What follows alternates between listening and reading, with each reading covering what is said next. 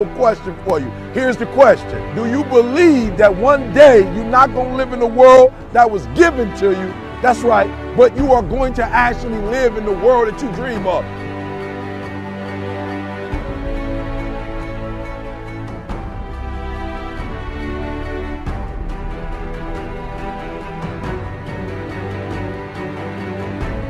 You got to make every single second count. You got to go in the future and see it, baby, and you got to come back in the present. And you got to take that big goal, that big dream, that big reality. That's what I said. You got to take that big reality, and we got to take small steps and make it manageable to making your dreams become a reality.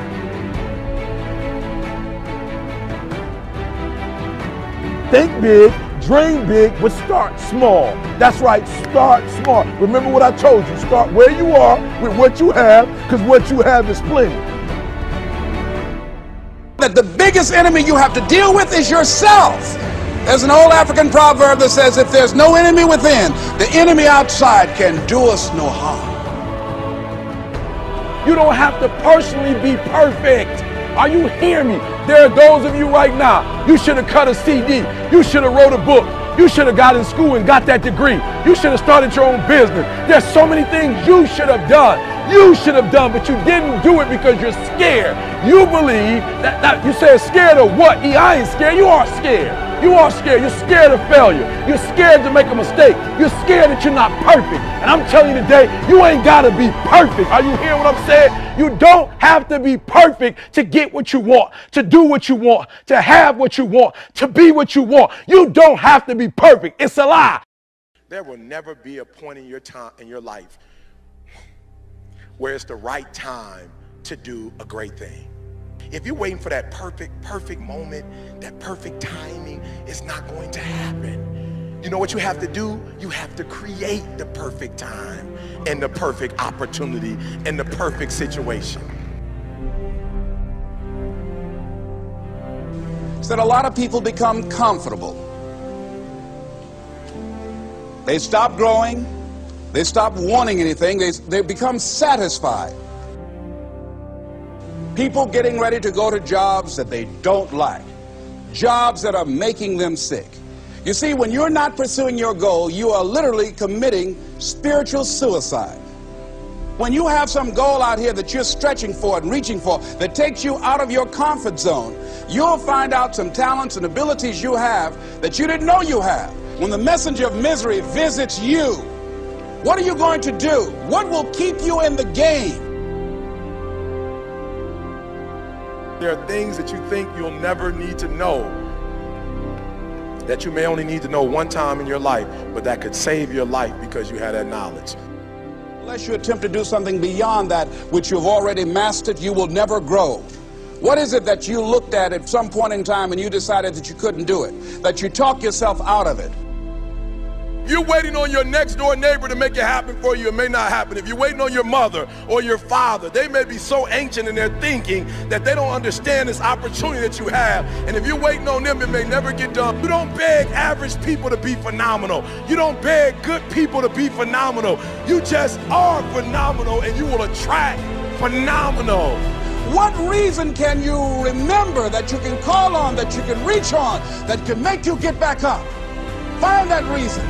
If you're not where you are, if you're not where you want to be, if you don't have what you want to have, if you're not where you think you should be at this particular place, it has nothing to do with the system, but it has everything to do with the fact that you're not making the sacrifice. I want you to make that dream become a reality, because if you don't, you will be working for somebody else to make their dreams become a reality. Question is, what are you going to do with your time? What drives you? And greatness is a lot of small things done well. Day after day, workout after workout, obedience after obedience, day after day. When things don't work out for you, when things happen that you could not anticipate, what are the reasons that you can think of that can keep you strong?